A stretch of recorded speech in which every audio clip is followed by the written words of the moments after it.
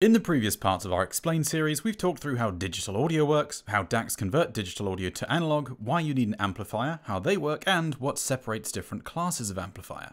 But there's one very important thing that we've not talked about yet, and that is how you get sound from a headphone or speaker. So today we're going to talk drivers.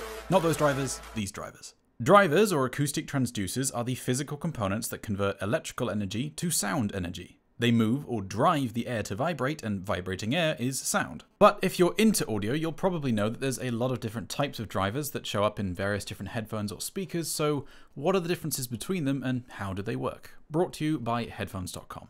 If you like educational content like this and want to help support it, then consider Headphones.com for your next audio purchase, and buy with confidence thanks to their 365-day return policy. Let's start with the most common type of driver, the dynamic driver. This is what you'll see in the vast majority of speakers and headphones. The part that actually pushes and moves air is called the diaphragm, which usually looks like a rigid cone or dome. Around this, you'll find some form of flexible surround which allows the diaphragm to move back and forth. What you can't see is that attached to the diaphragm on the rear is a coil of wire called the voice coil, and this voice coil sits inside or around a permanent magnet. When nothing is fed to the driver, this coil of wire is not magnetic, and so the voice coil just sits still. It does not interact with the magnetic field from the permanent magnets at all. But when you feed an electrical current from an amplifier through this coil, that current induces a magnetic field, one which then pushes or pulls against the magnetic field from the permanent magnet and causes the coil to move. Because the voice coil is attached to the diaphragm is moved, and now we have a moving surface driving movement of air. Put a sine wave electrical current through the coil and the driver moves back and forth in a sine wave fashion.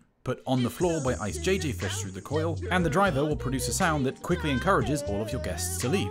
Dynamic drivers have a lot of benefits. They can be constructed relatively easily and affordably, they're fairly durable and are unlikely to break unless you really go poking them, and they can be designed with extremely large rigid diaphragms and high excursion limits, allowing them to move significant volumes of air at low frequencies and achieve great bass response, which is why you'll pretty much never see subwoofers using anything other than dynamic drivers. But this comes with the trade-off of the diaphragm and coil being heavier and therefore harder to move quickly to reproduce high frequencies.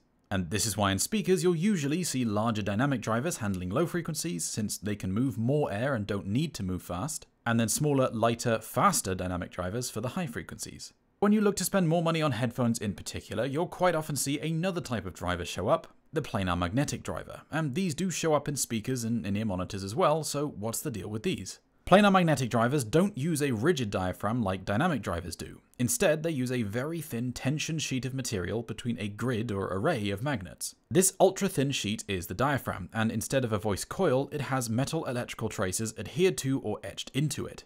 The basic principle is the same as a dynamic driver. This sheet is not magnetic by itself, nor are the traces, but when you pass an electrical current through the traces, an electromagnetic field is induced, and this again interacts with the magnetic field from the permanent magnets to push or pull the traces, and thus the diaphragm, towards or away from them. This movement of the diaphragm drives motion of air and therefore creates sound. Planar magnetic drivers have some potential advantages and disadvantages versus dynamic drivers. Since the overall mass of a couple micron thin sheet of material and ultra thin traces is likely going to be a lot less than the rigid material cone and relatively heavy coil of wire in a dynamic driver, they can have a lower mass for the moving parts, and this can potentially allow for lower distortion and higher frequency capability. Whilst they need to be fairly close to the magnet structures and therefore can't usually move as much as some dynamic drivers will, their larger surface area compensates for this and they can still move a lot of air.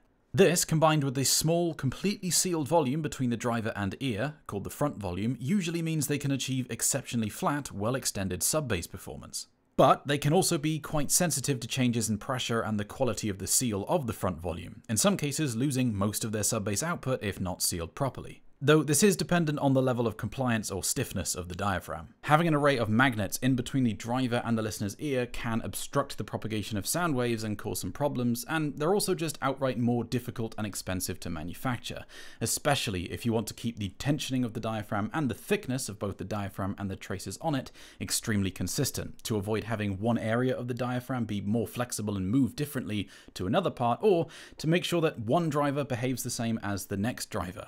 Consistency can be a bit of a challenge when making planar magnetic drivers. But there is one more type of driver that at first glance looks very similar to a planar magnetic driver, but in practice works a very different way, and that is the electrostatic driver. Electrostatic drivers work differently to other types of drivers because they don't use electromagnetic force at all to move anything. They use electrostatic force, hence the name. Ever done that experiment where you charge up a balloon by rubbing it on your clothes and then seeing how it can pull your hair up towards it? That is electrostatic force. No magnets involved, just attraction of a positively charged mass to a negatively charged mass, and electrostatic headphones basically take this to the extreme. Like a planar magnetic driver, an electrostatic driver has an ultra-thin sheet of tension diaphragm material, but instead of magnets, it's sandwiched between two metal grids or stators. The diaphragm itself is coated with a very thin film of resistive material which can hold an electric charge. In most electrostatic systems, a bias voltage of either 230 or 580 volts is applied to the diaphragm, but this can be as high as 1800 volts in some more complex systems. The bias voltage does not change in response to the audio signal, it's fixed and it's just there to make sure that the diaphragm itself is holding a constant static charge and will therefore be electrostatically repelled or attracted to nearby charged elements, i.e. the stators. And unlike a planar magnetic headphone, where the audio signal is passed through the traces on the diaphragm, in an electrostatic headphone, the signal is applied to the stators. As the audio signal goes positive, a positive voltage is applied to one stator, and an equal but opposite negative voltage is applied to the other stator. Alike charges repel each other and opposite charges attract, so the highly positively charged diaphragm is electrostatically repelled from the positive stator and attracted to the negative stator. As the audio signal changes and becomes negative, the signal applied to each stator changes, and so the diaphragm is now attracted and repelled in the opposite direction. By altering the voltage applied to each stator, you alter the movement of the diaphragm moves the air, and so you make sound. Electrostatic drivers have the benefit that the diaphragm material can be extraordinarily light compared to other types of driver. You don't need any metal voice coil or metal traces, just an ultra-thin resistive coating, allowing for extremely low mass membranes, meaning potentially higher frequency reproduction and potentially lower distortion. The stators can also be more acoustically transparent than the magnet array in a planar magnetic driver. However, they have some significant disadvantages too. The need to be in close physical proximity to the stator limits the maximum excursion of the driver, and so electrostatic headphones often aren't able to output low frequencies at high SPLs. In fact, in speaker systems, you'll often see electrostatic drivers handling the higher frequency reproduction and something like a dynamic driver handling the low frequency reproduction. Though there are also significant room acoustics reasons for this too, which is a little bit beyond the scope of this video. Electrostatic drivers also require dedicated electrostatic energizers and can't be run on normal amplifiers. You need something that can not only supply the DC bias voltage to the diaphragm, but that can also supply several hundred volts of audio signal to the stators. There can also be some risks to longevity. Planar drivers relying on electromagnetism might be risky to use when angle grinding, since small fragments of metal could get pulled in. The easy solution there is don't do that. Electrostatic charge, however, attracts stuff that is all around us, dust and moisture, and high humidity in particular can be kryptonite to electrostatic drivers. If either of these build up, then they can potentially change the resistivity of the surface of the membrane, meaning that you'll end up with either a channel imbalance, or if it builds up in a particular spot and that particular area of the driver is now more or less electrostatically attracted and repelled to the stators, that bit can move more and get stuck to the stators. In fact, because the diaphragm can hold a static charge for quite some time, it's actually recommended that once you're done using electrostatic headphones, you unplug it and put your thumb over the connectors to discharge the diaphragm and prevent it from attracting dust and moisture whilst it's sat on your shelf. But before you go typing in the comments about how we've completely forgotten in-ear monitors, don't worry, we're covering those next. IEMs, or in-ear monitors, can and do use many of the same driver types found in full-size headphones and speakers, but one type of driver that shows up almost exclusively in IEMs is the balanced armature, or BA driver. Balanced armatures look like small metal boxes, but inside they're quite clever little machines. They have a stationary metal coil and a pair of permanent magnets. Running through this coil and in between the magnets is a highly magnetically permeable U-shaped reed or armature, with a rod connected to a diaphragm above in this instance, and all of this in a sealed metal enclosure. When no current is applied to the coil, the armature is in a neutral or balanced position. When a voltage is applied to this coil, the armature is magnetized and then interacts with the field from the permanent magnets, being pulled or pushed in one direction. The coil and the magnets are both stationary, only the armature itself moves, and when it does so, it then pushes the diaphragm with the attached rod, moving the air and creating sound.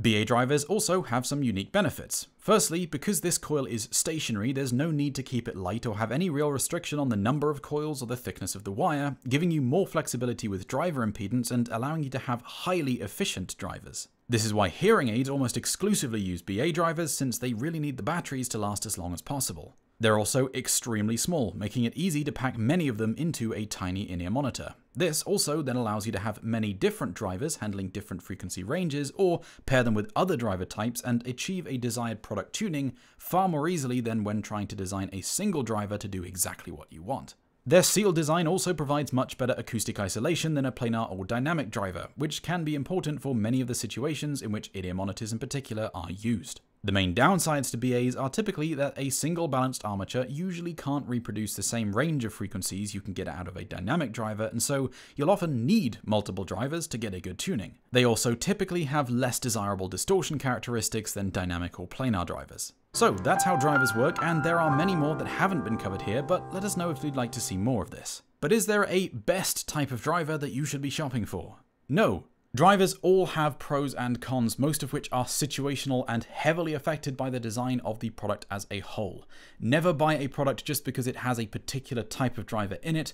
Always look at reviews, measurements, and feedback for the product that you want to buy, since there is no overall best type of driver. If there was, every product would be using it, and there are various different products with any given type of driver that are terrible and others which are fantastic. In fact, even for some of the stereotypes that exist for certain driver types, maybe one's got a reputation for being more detailed than the others, but does that matter if it's got no bass to it? Or maybe that reputation for detail was because it didn't have bass in the first place. Instead, look for products that are tuned well, that have the kind of bass response you want and don't have problems elsewhere. That's what you should be focusing on. Don't shop for driver types and driver stories, shop for good products. I hope you enjoyed this video, and if you'd like to see us cover more types of drivers like AMTs or maybe even plasma drivers, then let us know in the comments below and we might do a part 2 of this. But if you've got any questions you wanted to ask me about music, gear, driver types, anything else at all, then come and say hey on the Headphones.com Discord server or the Headphones.com forum, and I and other wiggly ear enthusiasts will endeavor to help. Until next time, I'm GoldenSound, you're watching The Headphone Show by Headphones.com, and I'll see you next time.